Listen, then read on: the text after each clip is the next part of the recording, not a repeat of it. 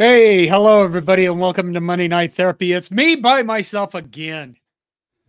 I'm not sure if this is going to work this way. I will tell you this. Right now, it's spring ball is still going on, and there are a lot of guys that I would like to have for interviews that aren't available yet because we'll start picking them up in May.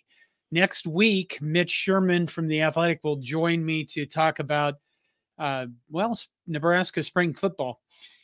And tonight I thought I'd try something different. Now, well, maybe you don't know that I've started a different channel on YouTube called Hardcore College Football History. And it is about college football history. And it's more, here's the thing with it. If you go out on YouTube or you go looking for content, when you look at sports history, a lot of what you see is just, oh, here are the greatest games ever. These are the greatest athletes ever. The greatest coaches. This was this freak play that happened. But there's not really anything about history. How the game was built, how the game changed, how the game became, and I guess I've always been kind of a history person. I know that a lot of people don't care for history at all. I remember this is not a history thing, but I remember a few years ago, a guy sent me an email and he told me that he'd only read one book since he'd left high school. And that was the book I wrote about, my memoir about me dying from the heart attack and recovering. Been dead, never been to Europe, available on Amazon. Minnie says, everybody having a corntastic day. It's tax day. And that hurt a lot this year. And that's really, I should just keep going now because that's depressing. I don't know how yours went, but mine is like being punched in the face every year. Probably because I'm a poor planner. Okay, last week at this time, we didn't have a show, and that's because there was a national title game. And a little bit before that was, let's see if I can find it, Iowa lost in the national title game against South Carolina. South Carolina's undefeated season. And I am trying to find where I put and I tweeted this on April 7th at 4:09 p.m. when it was clear that Iowa was going to get smoked. This is what I tweeted on Twitter. And of course I was trolling the Iowa fans. I mean, my God, why else be on social media if you can't troll people? But what happened is you got some people responded, obviously, and a lot of Nebraska fans responded and were like, where's all the trophies in their trophy case? And one person responded to it and said, where's Nebraska's national titles? Iowa has more national titles than Nebraska. And I think they do. They have 24 national titles in wrestling. And I think that's the only sport they've won a national title in.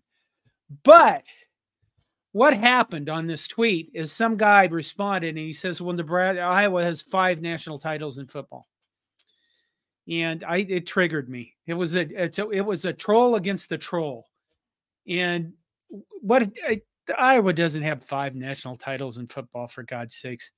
Listen, Iowa claims the 1921 national title. The 1921 national title, as recognized by the NCAA, went to Cornell. And if you go over to the Hardcore College Football History channel, I just did a video about a man named Gil Doby who won Cornell's national titles in 1921, 1922, and 1923. And he literally had, I don't know, he didn't lose a game for his first 11 years of coaching. He didn't get beat. The guy was an incredible coach that nobody's ever heard of. And that's the kind of history I'm talking about. So, hopefully we'll see what the response is on this, but it triggered me. And the other thing that triggered me is somebody tweeted out how, here's a list of all the national title winners and the people that claim national titles. Well, Alabama claims 18 national titles. Michigan claims 11 national titles. As I said, Iowa claims 5. Nebraska has 5 national titles. And I think the thing is they could claim more. I mean, come on, listen.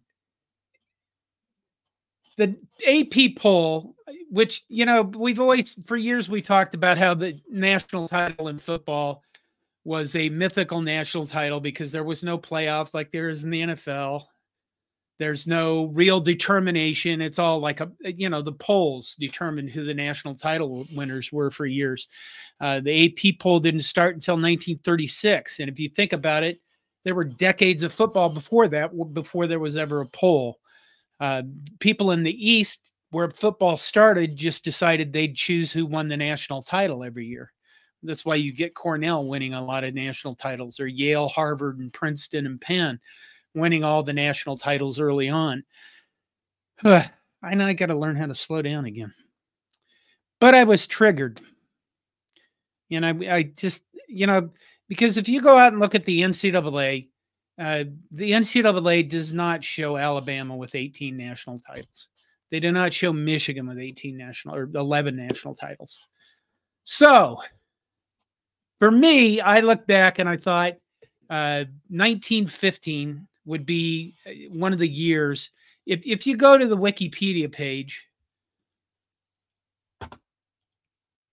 you will find that through certain, mathematical things, that the Wikipedia page will say that Nebraska has 5 unclaimed national titles. I don't think we have that many that are really actually legitimate. I do think that, 1902, we were coached by Bummy Booth. That was a season I think we went undefeated and I don't think we went unscored upon, but I did a video about that. 1915.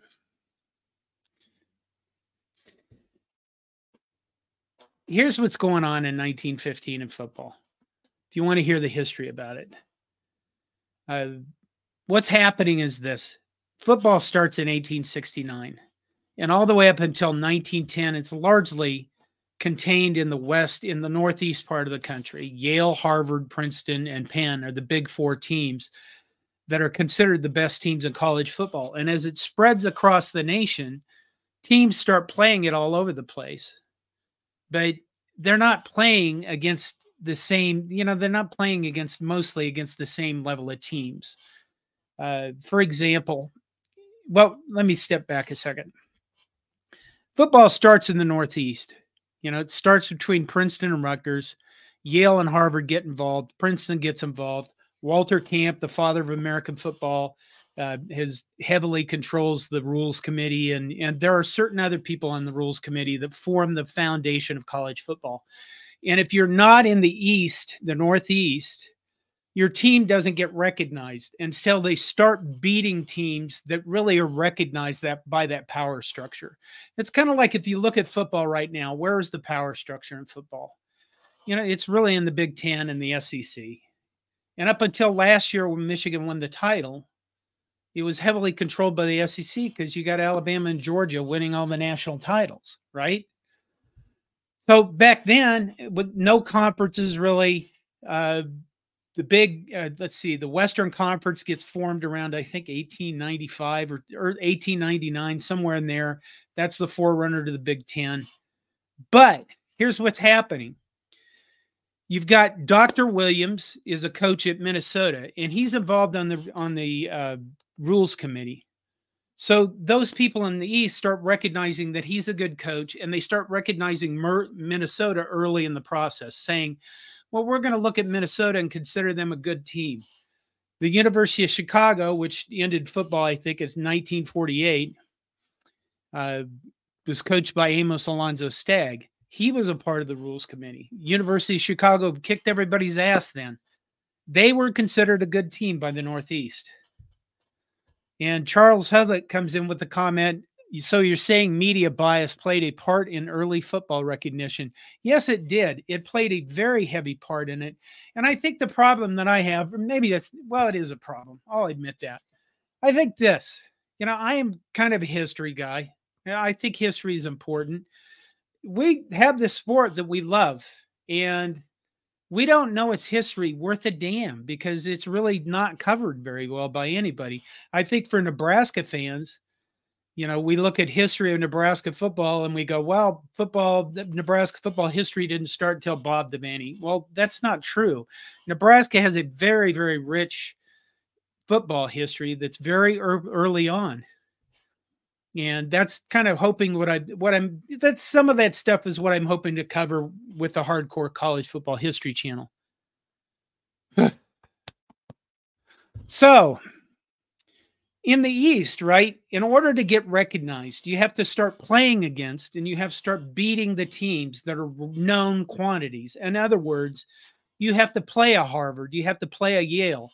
So I think for Nebraska fans, and I've seen it already mentioned in the comments, what we know about early Nebraska history is this. We know we played Notre Dame and beat them. We know in the 1920s, the Nebraska was the only team to beat the Four Horsemen from Notre Dame. And that's pretty famous. So in the 1920s, Nebraska and Notre Dame actually started playing, I think, in 1912, somewhere in there. But they played for a series. They played a number of years, and it was a fairly even series. But Nebraska was the only team to beat the Four Horsemen. They beat them twice. That's a whole different story. I could go into that tangent, and it's very interesting. Involves the Ku Klux Klan, and that will be a video I make later on. But anyway, back to 1915. Here's what's going on with Nebraska in 1915. And this is all because this guy triggered me about Iowa having 5 national titles. So Nebraska in 1915 is coached by a guy named Ewald Steen. And here, Ewald Steen played at Wisconsin. Wisconsin was starting to get recognized more and more by the Eastern powers because they're in the Big 9 conference, a conference that obviously is going to be the Big 10, but doesn't allow Nebraska to join the Big 9 because I think academic reasons, something. There's a reason they can't. That's part of another story. But Ewald Steen comes into Nebraska, and he coaches at Nebraska from 1911 to 1915. And in 1950, over those 5 years, he goes 35-2-3 with a .913 winning percentage. He is the most winning coach Nebraska has ever had in their school history. And he comes into I'll tell you this.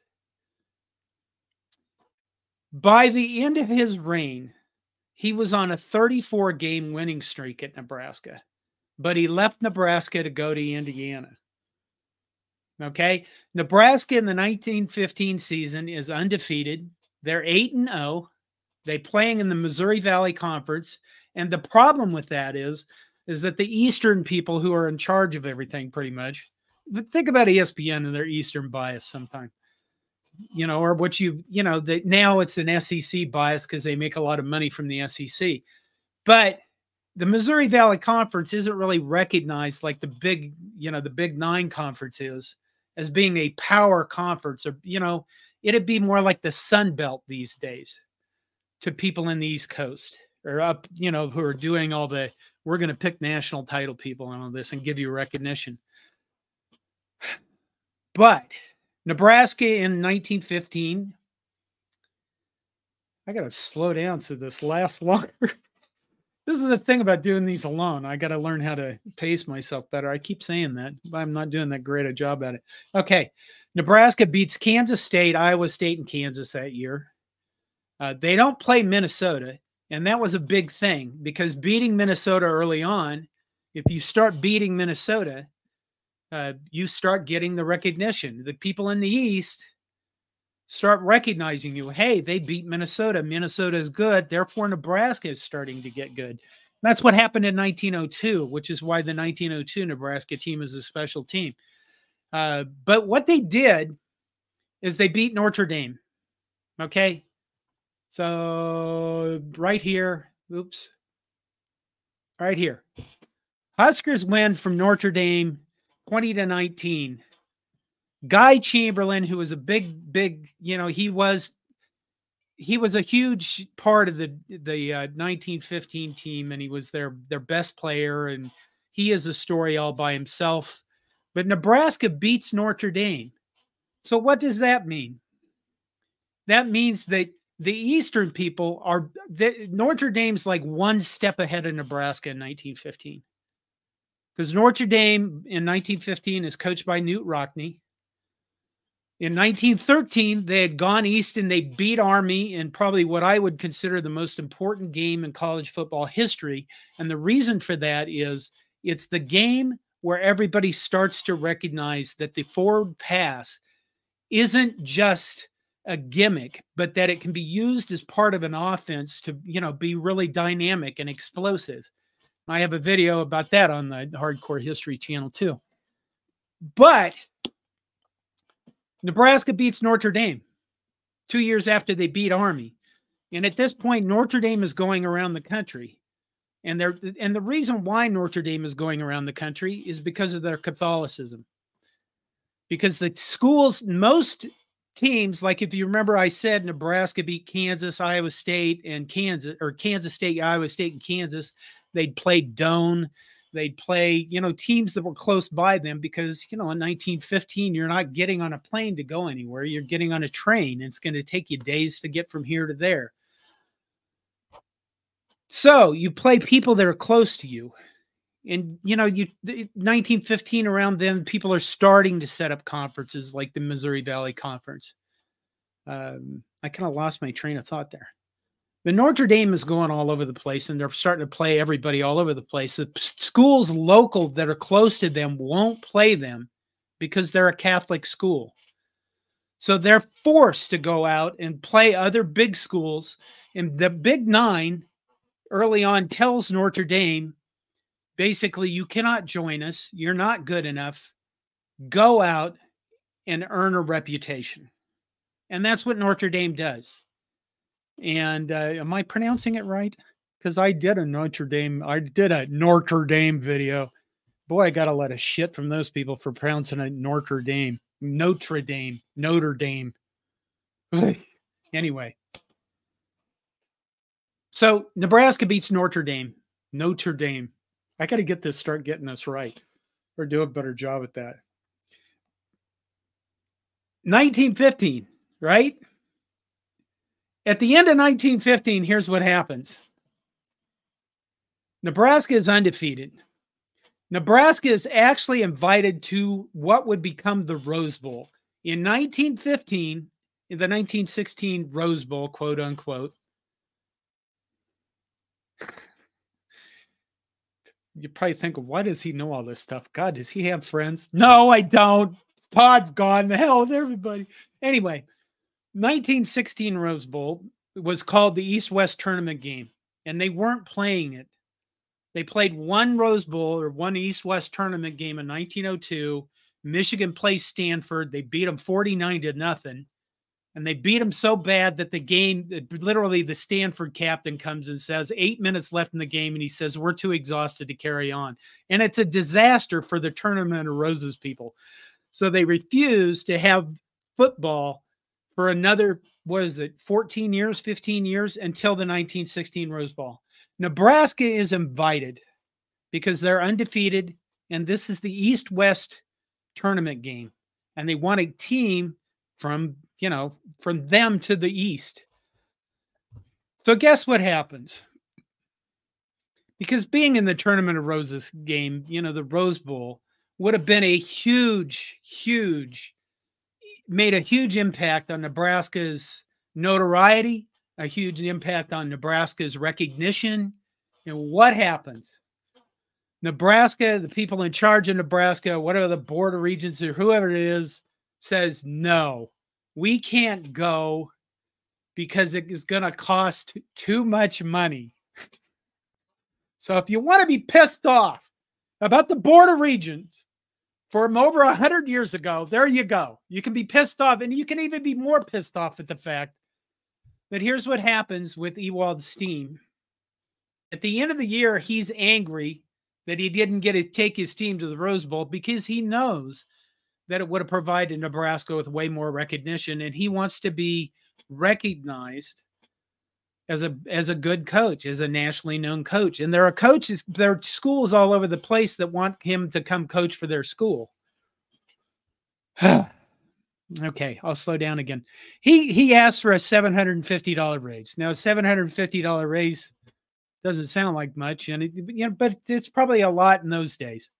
And guess who? Guess what happens? They of course turn him down because they don't want to pay him that much. So he takes a $250 raise and he goes to Indiana. If you want to be even more angry at the people that were running in Nebraska over 100 years ago.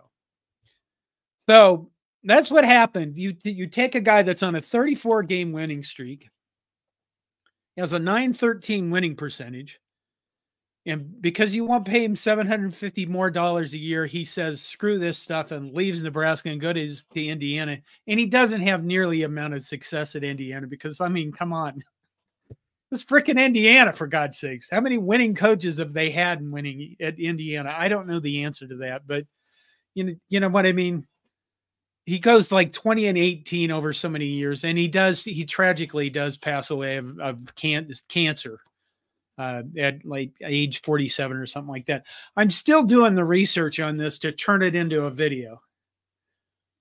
And I'm not done yet. I'm gonna slow down a bit and catch my breath.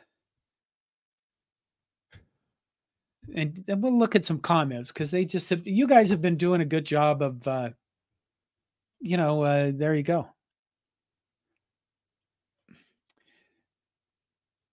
What about Belling Close says, what about a metric that is easier to measure, such as conference championships? Well, the thing you're talking about now or then, because then they're, what about, let's see, probably about 1910 is when they really kind of start forming conference championships.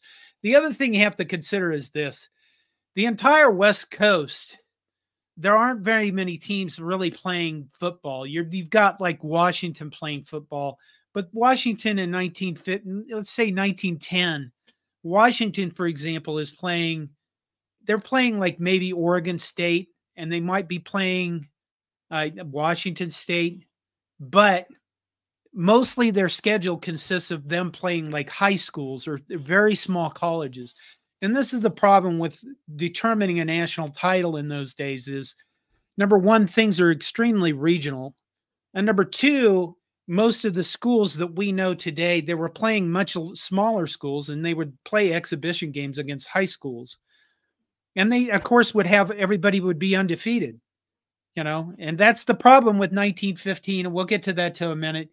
I'll look for some more comments here. Did I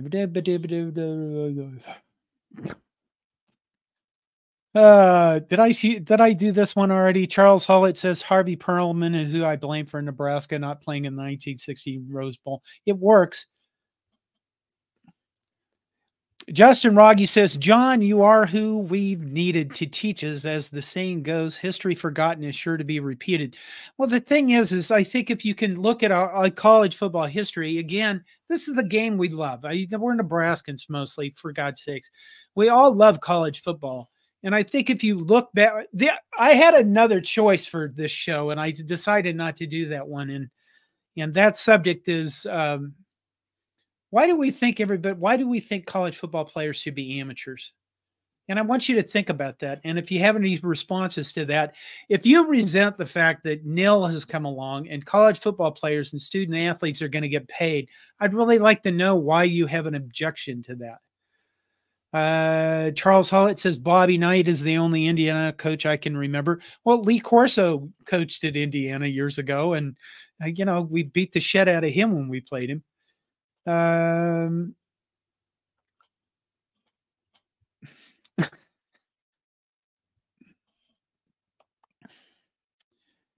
Oh my God. Living in Omaha, David Matney says, imagine if back then someone would have said in the future, we are going to pay $15 million to make an unsuccessful coach go away. I imagine they would have freaked out a lot. Brad Wilson says, John, good to catch you as it has been a while. Great topic. Thank you for being here, Brad. And, thanks for the comment. GBR Far North, will there be an episode on Dana X Bible? I don't know. You know, that's the thing, is I wanted to see how people would respond to this, because there are a lot of choices for Husker content. And I think that I'm probably the only one that's going to cover history, because I don't think, well, I don't mean to be rude to the rest of them, but I don't think people know history a lot, like really deep history. And, okay.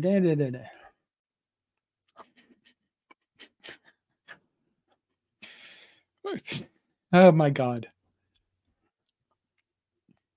Oh, that's true. James Boardman says, I remember when Osborne got a raise to $100,000 in the early 90s, and people in this state lost their minds. We did really do that. We all freaked out about all this stuff. And, you know, and that's, who was it? I'm not a Major League Baseball guy. The first guy that made $1 million in Major League Baseball, and now people are being paid like $500 million to play baseball. Sports is insane. The other subject I wanted to cover at some point is why sports is insane and why sports is so expensive. I think that what's going on right now tonight is the WNBA draft, and Caitlin Clark is going to go first, or maybe she already has. I don't know. But I guess, you know, there's this thing about how that's going to bring up the, you know, the numbers for the WNBA, and I'll be curious to see what happens with that, because I don't watch the NBA, and I'm not going to watch the WNBA. I like college sports, and that was. Blaine Cole says, I would be interested in a history of Nebraska's football rivalries. They have changed considerably and not for the better. Why do you say not for the better? It's because we're not playing for championships with Oklahoma. I mean, that's a pretty, that rivalry was one of the best in sports. And, you know, Michigan, Ohio State are still around. Georgia, Alabama is still around. But losing that rivalry, I think, yeah, you know, but it's been a while. It's not a rivalry anymore. We have a rivalry with Iowa, and God help us. Maybe we can establish a rivalry with like Oregon. Maybe something will happen on the field where I don't know, break their quarterback's legs or something. And something horrible. Whatever.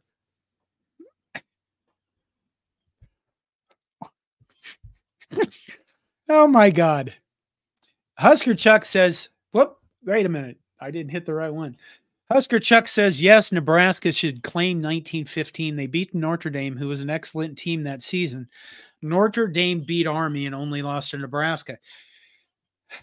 Well, that's the thing, because here's the thing about the 1915 season. And like I said, I wasn't completely done doing research on this. Here's what I do when I do research. Well, I'll tell you the story. I wrote in the computer industry for 20 years, and about the year 2000, when blogging started, all the magazines I wrote for went out of business in like a year and a half. So I quit writing for 2-3 years, and then I was so full of shit, it was building up inside me. It had to go somewhere. I started writing again. So I wouldn't just rant at my family and, you know, just like out of nowhere, just come up with rants about something. And I needed an outlet. So I started writing about Nebraska stuff. But SB Nation got a hold of me. They said, would you be our Nebraska guy? And I said, yeah, I'll do that. Why not? The hell not? I don't have to run my own website. But what I did was I started reading all sorts of football books, because I figured if you're going to cover college football, you should know the history. And you should know as much about college football as possible. Now, years later, you know, that I've been writing about sports for almost 20 years now, I don't think most sports writers take that tack. I don't think they read books. I don't think they read about the history of the sport that much. And I'm not trying to be rude from True. Their jobs don't require that they read about the history of the sport. But the sport has amazing, fascinating characters. Unfortunately, years ago, I took all my books, or most of my books, not the Nebraska books, and I gave them away to my local library, and they no longer have them because I'm guessing they're going, who the hell reads this much shit about college football? God, this guy must be mental. But one of the most, I wanted to go back. Here's what I wanted to do. I wanted to go back and start going back through college football history because, quite frankly, when I died, I lost a lot of that knowledge. So for starting the Hardcore History Channel thing is a lot of me trying to recover a lot of that knowledge that I had about college football history. And so a lot of it is me kind of rediscovering what I already knew, which sounds really kind of bizarre, I realize, but you know, that's how life goes sometimes. One of my favorite stories out of all those books was, yeah, well, there were a lot of them, but one of the stories I remember was about Texas high school football coaches. And a Texas high school football coach, this has to be in the late 40s or 1950s, early 1950s, had his football team go to a swimming pool, and he had poured oil across the top of the swimming pool and set it on fire. And he had his team swim from one end of the swimming pool to the other end of the swimming pool underneath all of this burning fire that was on top of the water. And he told them, he says, you know, I wanted them to understand that they could do things that were unimaginable to them. And the reason where he got this idea was he was destroyer in World War II was shot out from underneath him. And he came up to the surface amongst all this burning debris around him, and he lived. And he thought, well, that's a good lesson. I'll teach my football team this lesson. And you kind of look at that and you go, that's insane. That is completely batshit insane. Can you imagine somebody even coming close to doing something like that now? But you know, the books, the history books are full of those kinds of things. And they're amazing stories like that to be told. Okay, I'm going to bring Patrick Gerhard in here just because I need somebody to help me breathe. Hello, Patrick. Good evening. How are you? You're going to reek my night? Sorry, it's supposed to be wreck. Okay, I'm going to just one more bit on this 1915 thing. Okay, here's the problem with the national title in 1915. Undefeated teams in 1915 is Cornell, the one that the NCAA recognizes. Pittsburgh is 8-0. Washington State, who actually wins the Rose Bowl over Brown because Nebraska turned down the invitation, they're 6-0. Washington is 7-0, and Oklahoma is 10-0. And Oklahoma is probably one of the weakest out of all of those because Oklahoma, for their season, they played practically nobody. But they beat them all. Cornell had beaten good teams, and that's why they get recognized as the national title holder. But there's the problem with going back that far and just saying, we're going to claim this national title like Iowa did or Alabama did or Michigan did, is, you know, well, our teams were undefeated. Well, yeah, a shit tons of people were undefeated. Now, do you want to join in on this 1915 thing? Or yeah, I just want to bring up the fact, if you haven't brought it up yet, that Ewald was not only a great football coach, but also a great basketball coach. He won conference titles as a basketball coach in Nebraska in that time too, which to me makes him probably the greatest Nebraska coach we've ever had. So you're pissed. So you're pissed off that they didn't give him a raise and keep him around. Yeah, he went to Indiana instead. Because Indiana was going to pay him. It wasn't fair. Oh, son of a bitch. Is this true? What? Charles Hollett says, I heard that Greg Sharp announced that he has cancer, not a joke. Oh. That would be terrible. Yeah, very terrible. Because I tell you what, well, I've been around Greg Sharp a few times. He's a really great guy. I wish I had his voice. I think that him doing Husker baseball makes baseball easier to listen to on the radio or the Husker. I listen to it on the iPhone app. He's been around a long time. I hope that it's not horribly serious, but I guess we'll find out. We'll find out more as time goes on. Yeah, no, that's really sad to hear. Yeah, it sucks. Okay, what else? What else you got for me?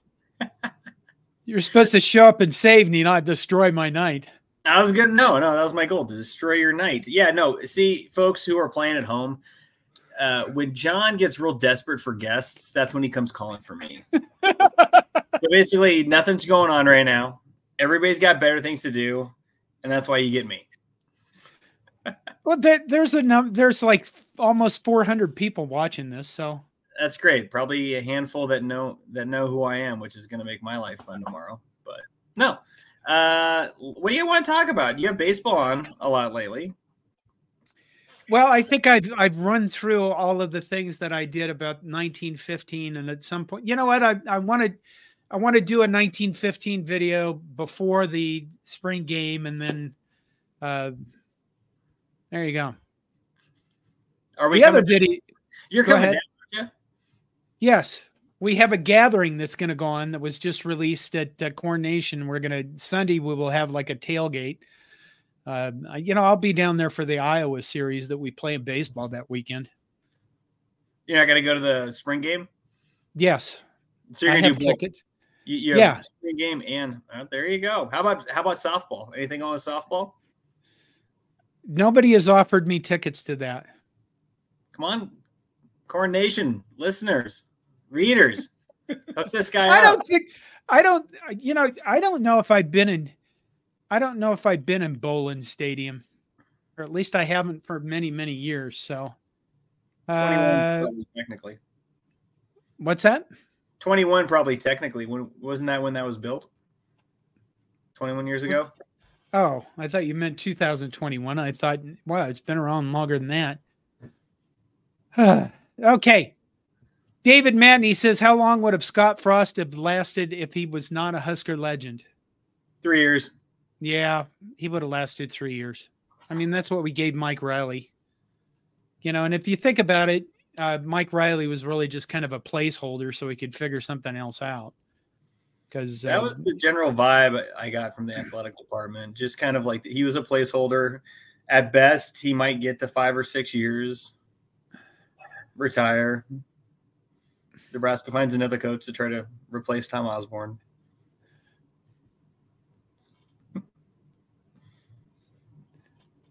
What are we working on over there? What are you working on over there? Trying to figure out questions? Yeah, I'm looking at the comments.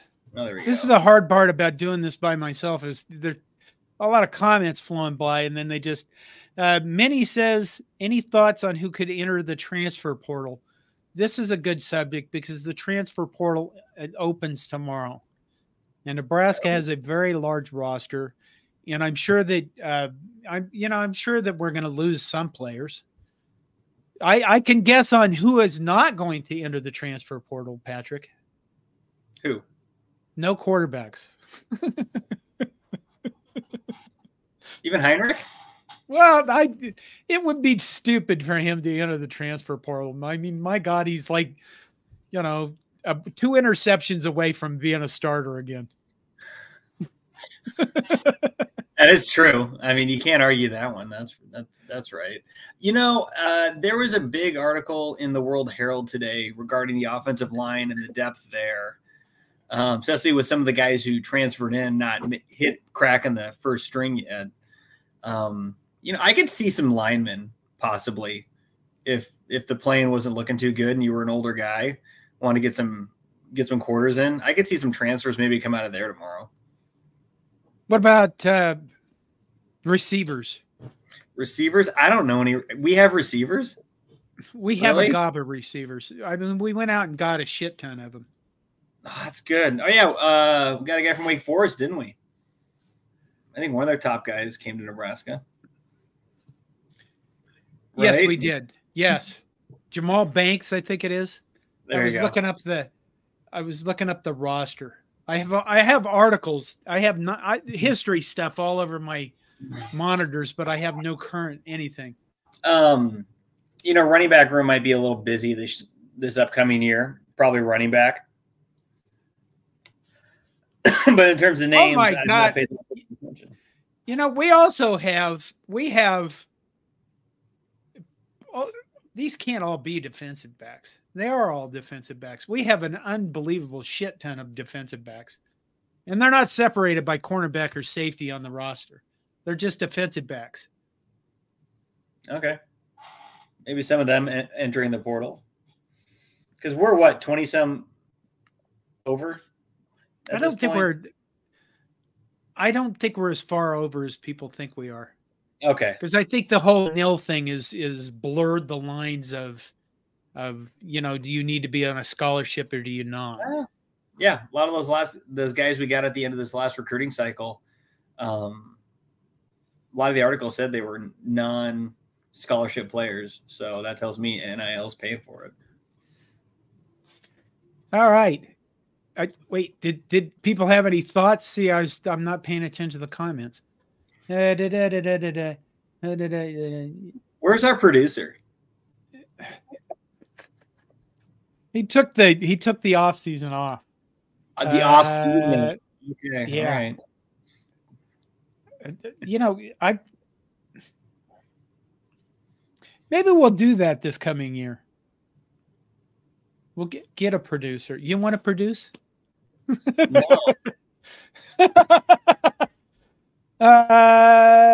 Remember, I technically quit 4 years ago. Did you? He seized up, so he did. James Boardman says, I would expect a running back or maybe a cornerback or two. Profound statement. Blaine Cole says, what's with the Bob Guccione lens treatment for John's guest? He has a cheaper webcam than I do. Actually, I can probably fix this. I can fix this. Linda Wilkins says, John, did you read my joke? No, it was too long, for God's sakes, and it was dirty. And there's so much stuff going on, for God's sakes. I'll come back and read it later. Minnie says, whoops. Minnie says, we have something like 50 walk-ons.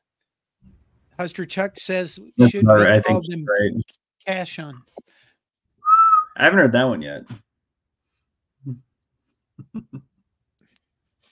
Okay.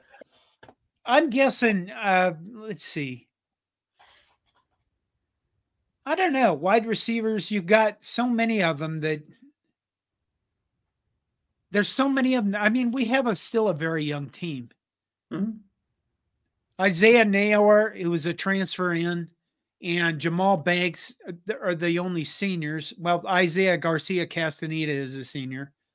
But I mean, everybody else is, juniors, mostly redshirt freshmen and freshmen. Sophomores. I don't know if I expect any of those people to transfer. I don't know. It's always a shock, isn't it? Not always. Who was the first one to enter the transfer portal this last year? That tight end who ended up I think he went to Northern Illinois. But he was like 18th on the depth chart. Gargamel 91 says they are 15 over. Oh, I was 5 off.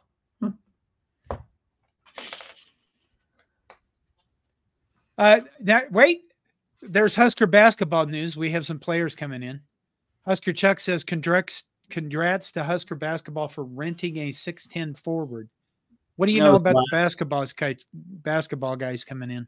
Well, a lot of guys went in the portal, but honestly, most of those guys in my mind who entered the portal from Nebraska probably weren't going to see any starting time anytime soon. I mean, that includes CJ Walter, who's great 6-man, but he's not going to start at Nebraska anytime soon. In terms of coming in, we just had a guy come in today. I wrote the article like 3 hours ago. From Utah, Raleigh Worcester. He's I think this is going to be his COVID year because he played 1 year. No, Yeah, COVID year, because first year he was at Utah State. And then the next 3 years, he was at Utah, where he jumped in the portal this past year. Injured, I think he's ankle, lower leg area back in January, and hasn't played since then. But he scored almost 10 points a game. I think 5.5 rebounds, not too bad for a guard. I think everything I read about him says he's a workhorse, which will bode you well at Nebraska. But he might be one of the key pieces to next year's team for sure, especially with he's a point guard. Oh, he's a guard. Yeah, I don't know if he's a point per se, but he's a guard. So 6'4", plays defense. Yeah, plays defense very well, especially for a guard. So, but hopefully whatever's wrong with his leg heals up and he's good by the time summer comes around. Yeah. Husker Chuck says, read the play-by-play account of the 1915 Nebraska Notre Dame game. Wish I could animate it. Well, here's the thing. I would love to be able to animate some of these games, and I'm trying to figure out how I could do that. I think with After Effects, which is a tool from Apple, but you have to have expertise to do that, because one of the games I would like to animate for the History Channel is the 222-0 win in 1916 by Georgia Tech over Cumberland, because it would be interesting just to see how in the hell they scored 220 points in a football game. And I know how they did this, but to see it happen would be, plus there's games back in that area where each team would punt like 20 times. So that'd be, I don't know, those would be interesting to watch. Or really boring very quickly. Oh my God, you're supposed to, this is why I call you last. You're supposed to pump things up, buddy. Aaron Keene asks, what happened with football across the nation when America entered World War I? Full stop. Actually, here's what happened, and this is a subject. No, it wasn't. Here's what happened, and this is, again, another video I've been researching. There was something called, the MTCA, I believe it was called, and I don't remember what the acronym stands for, but here's what happened. The military started training at camps across the United States, and many of the universities ran those camps. And what they actually did was they took shitloads of young men that were being drafted into a service in World War I so America could build an army, and they started teaching them how to play football. So here's what happens here. Keep in mind, the people who went to college in 1915, they weren't this Joe down the block that could just get a loan and go to college. They were normally people that had money. So you have a whole group of working class people that never had the chance to go to college and therefore never got involved in college football. But when they go into the draft and they go into these service camps, they start learning how to play football, because football at that time was an extremely violent, rough game. I mean, it still is, but let's face it. I mean, if you go back and look at the way they played football, it would kill most of the people that played today. It really would. But this was one way they saw of toughening up troops to get them ready for battle, was to make them learn to play football, because they have to get these young men conditioned to go over and fight in trench warfare, which is truly horrific. Mm-hmm. So there's a whole gob of universities that are involved with these programs, and I'll be doing a video. I have a whole crap load of ideas on history videos to do about this stuff. But what happens after World War II is this. College football and the NFL start in the 1920s. College football doesn't start, but the NFL starts in the 1920s, right? But college football popularity explodes in the 1920s. And the reason it explodes is because all of these young men were exposed to it, and they all come back, and they start playing football, and they start going to college, and they, and it's World War I is a massive, massive influence on sports in America. There you go. Did you know that, Patrick? I had no clue about any of this, other than I think the heaviest player on the field was probably around 130 pounds. If you were 200 pounds, you were a huge human being at that point. Hey, don't knock it. Sprint football might just save football. You mean the UFL or whatever it is? No, sprint football. It's like 7-on-7. It's played mainly on the East Coast. Sprint football, yeah. You can't be any heavier than I think 170 pounds to play. That rules out a lot of Americans. Well, it could help. Speaking of the UFL, have you watched any of this new league? No, I have not whatsoever. Have you? I've watched a little bit of it. My son sat there next to me and made fun of Adrian Martinez. And all Adrian Martinez did was throw for like 338 yards or over 300 yards and 3 touchdowns and a win. So, he did that. How do you look? I'm just curious. I haven't seen him play in a few years. Well, when I was watching, he looked like crap, and my son was giving me shit about it. And I'm like, what the hell? Why do you keep beating on me about everything? Why do you live here? Thank God you have a mother. He still lives with you? The youngest son, yeah. He's got a job. He's paying off his student debt. That's what he's supposed to be doing. Nice.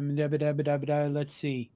Playing, great question. Point guard in Nebraska even needs. Someone did that with the old electric football game.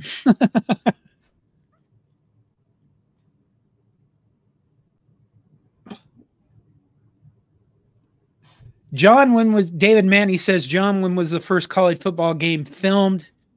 Was that 1955? 1903. There's like a 4-minute film made by Thomas Edison of a game between, I think, Yale and Harvard in 1903. I've used that footage in some of my videos, but you can go out on YouTube and find it.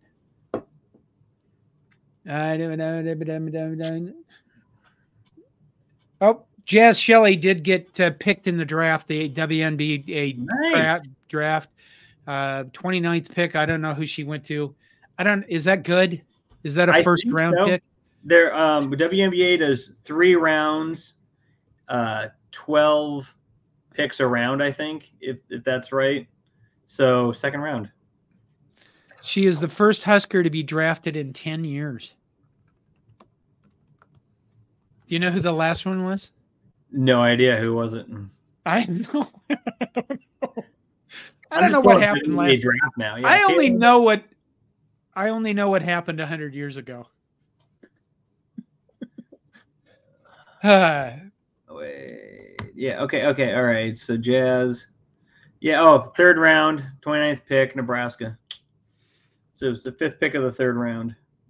Who did she go to?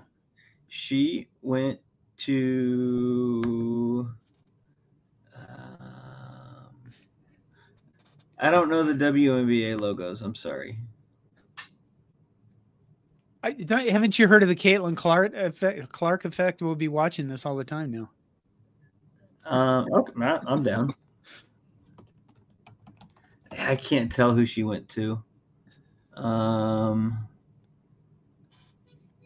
I don't know where she went to. She went to somebody. I hope somebody's yelling at their TV screen at home. Well, let's see what else happened this last week.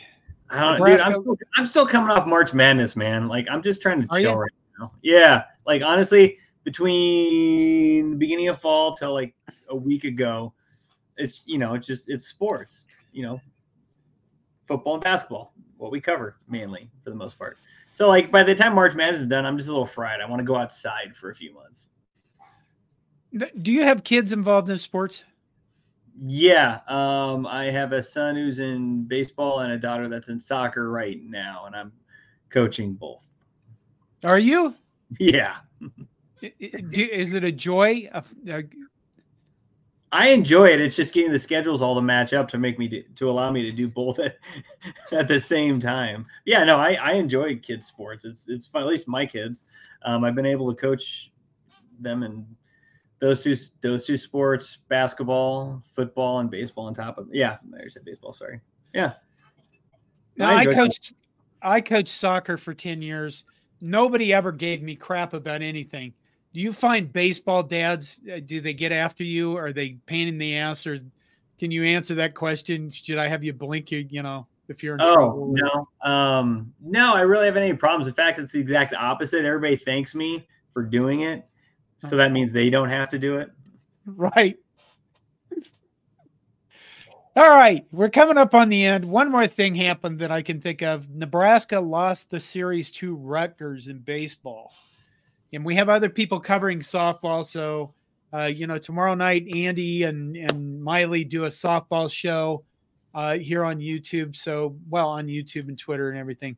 So be sure to watch that if you're interested in softball. Nebraska lost to Rutgers. They got walked off in I think the 11th inning Friday night. Then Saturday they beat them 16-1. They beat the shit out of them. And then Sunday they just I don't know, they couldn't pull it. They had like a 6-2 lead or 6-1 lead early on, and they just got shut down.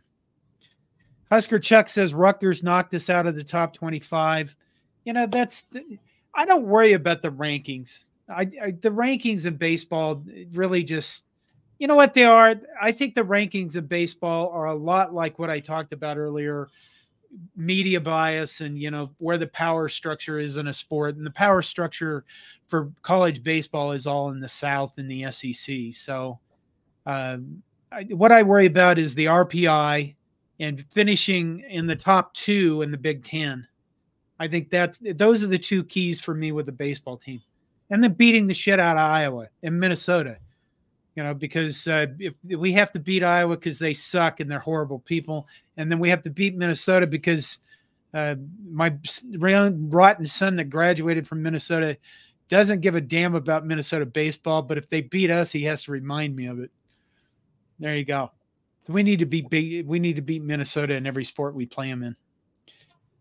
Husker Chuck says hosting a regional matters a lot. It does. I don't disagree with that. We play Creighton, I think, this week again, don't we? Sure.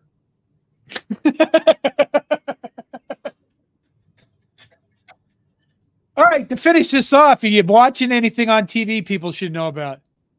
Right now, no, it's actually kind of just a dead period for me all around when it comes to media. Not a whole lot of shows that I can think of. I haven't watched a show in a while. I'm trying to think of any movies or anything like that. Finally saw Oppenheimer a couple weeks ago. That was nice. I enjoyed that. Came away very positive, full of hope. Rewatched Ikuru, the Kurosawa film, the other day. That was nice. That's about all I got. Oh my God, really? Yeah. Which one was that? That was about he's like a civil servant. Oh, the park. And he gets cancer. Dies of cancer. Mm-hmm. Okay. That is what, 1955, somewhere in there? Somewhere in there, yeah. Yeah. It's good. Anybody hasn't seen it, I recommend it. Yeah. If you want to, Akira Kurosawa films are always interesting. They're always, you know what, the guy that was one of the greatest filmmakers that ever lived. So that Aaron Keane has got the Fallout series on Prime is pretty good. Oh, you meant sports? No, actually I didn't. I was going to say I started watching the Fallout series on Prime and I enjoyed it because the Fallout series is games for video games. It was probably my favorite set of video games ever. And the Fallout series, I mean, if you like the games, you probably like the Fallout series. If you just turn on and start watching the Fallout series, you're probably going, what in the God's name is going on? But, you know, it's fun. It's silly. It's, there's gore and violence because there's a lot of gore and violence in the game, and it's silly gore and violence. And the monsters are, you know, just off the charts because it comes from a video game, but I think it's done well. Do you have to be into the video game to enjoy it? I don't know. Okay. Watch episode. Do you get Prime? I possibly.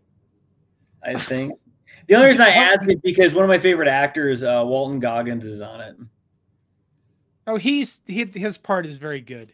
Okay, so if worth to see, I think they do a good job of, especially his character. You know, they set up his character, I think, very, very well.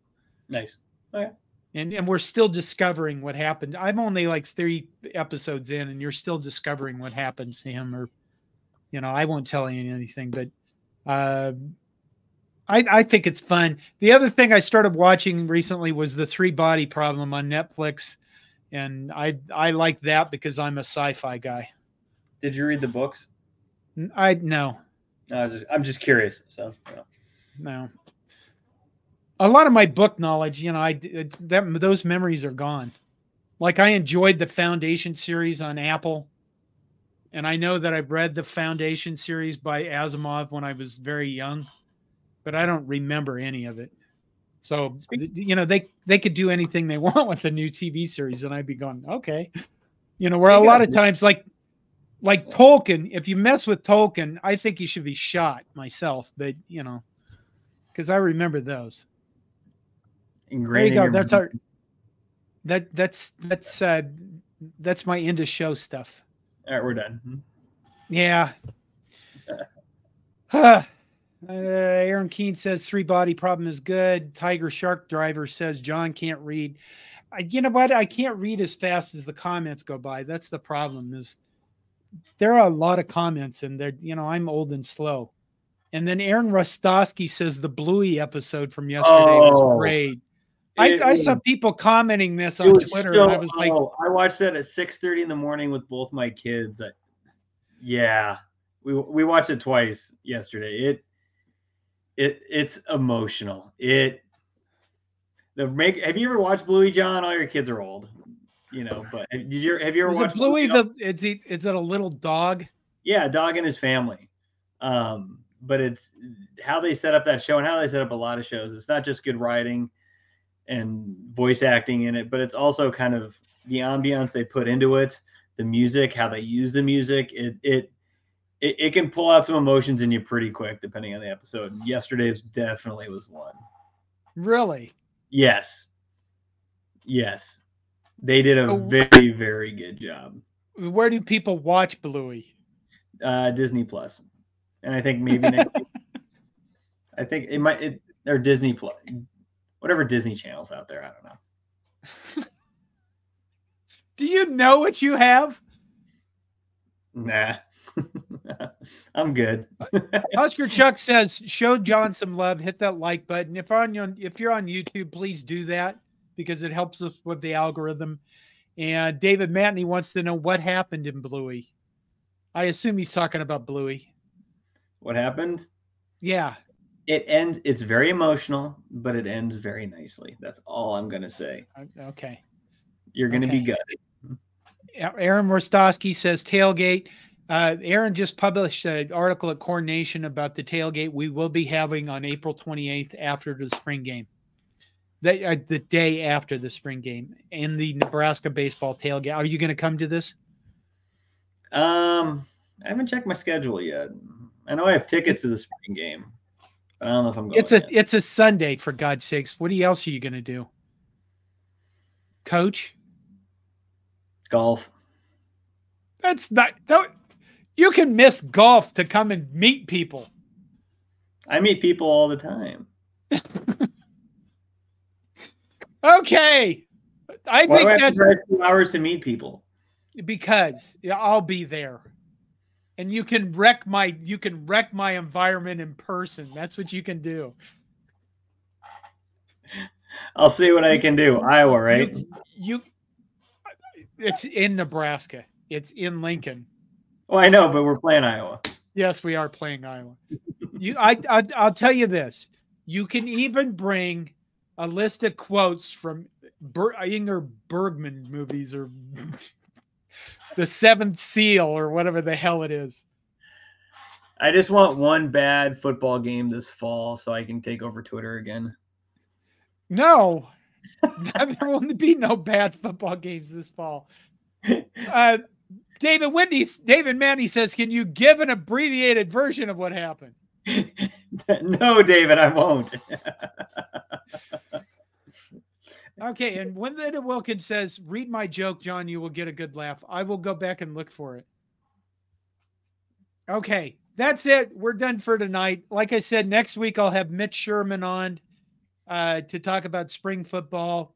And after that, I hope to line up a series of interviews so Patrick doesn't have to come back. All right. Good night, everybody. Say good night, Patrick. Dan Falter lives.